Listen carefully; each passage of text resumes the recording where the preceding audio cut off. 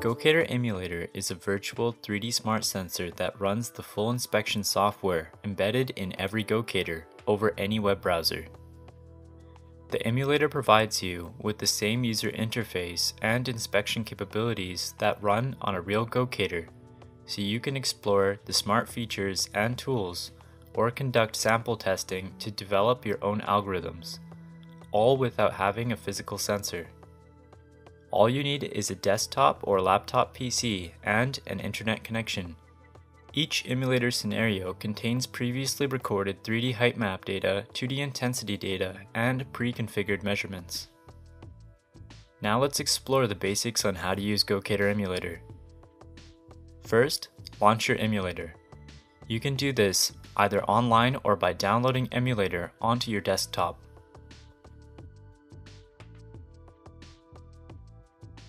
You also have the option of sending us a part that our application engineers can then use to create a custom emulator scenario for you to use in sample testing. Emulator is available in two sensor types: laser profilers, where a 3D scan was built by moving a particular part and collecting profiles to build the surface, and snapshot sensors, where a 3D image was generated by simply scanning a stationary part.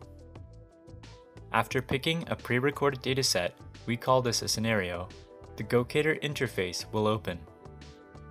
You will see 6 large icons located at the top of your browser window: Manage, Scan, Model, Measure, Output, and Dashboard. Each icon represents a key step in setting up your application. Selecting an icon loads a page dedicated to that step. The measurement page is selected by default when your scenario starts.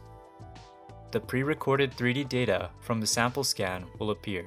With the real sensor, you would use the scan page to set up and acquire a 3D scan of your part. Within the 3D visualizer, use the scroll wheel on your mouse or laptop trackpad to zoom in and out. You can also click on the 3D view toolbar, select the magnifying glass to zoom in, or click on the hand button to grab and pan. The 3D button allows you to navigate around the scan object in 3D space. Click the orbit button and then click and hold to rotate the object. Click the 3D button again to return to the 2D top view of the target.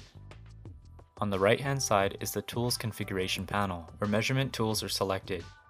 Click a measurement tool you would like to try, for example, surface dimension. Then click Add. A yellow bounding box will appear in the 3D view. This is the region of interest for the surface dimension tool. Click on the yellow corners of the bounding box to resize the position.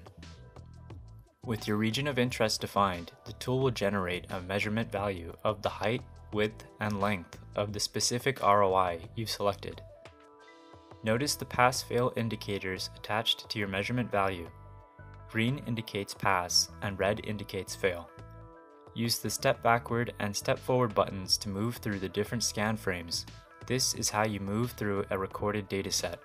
Each scan has different measurement tools for you to try. Your Manage page contains settings for sensor system layout networks, motion, alignment, jobs, and maintenance.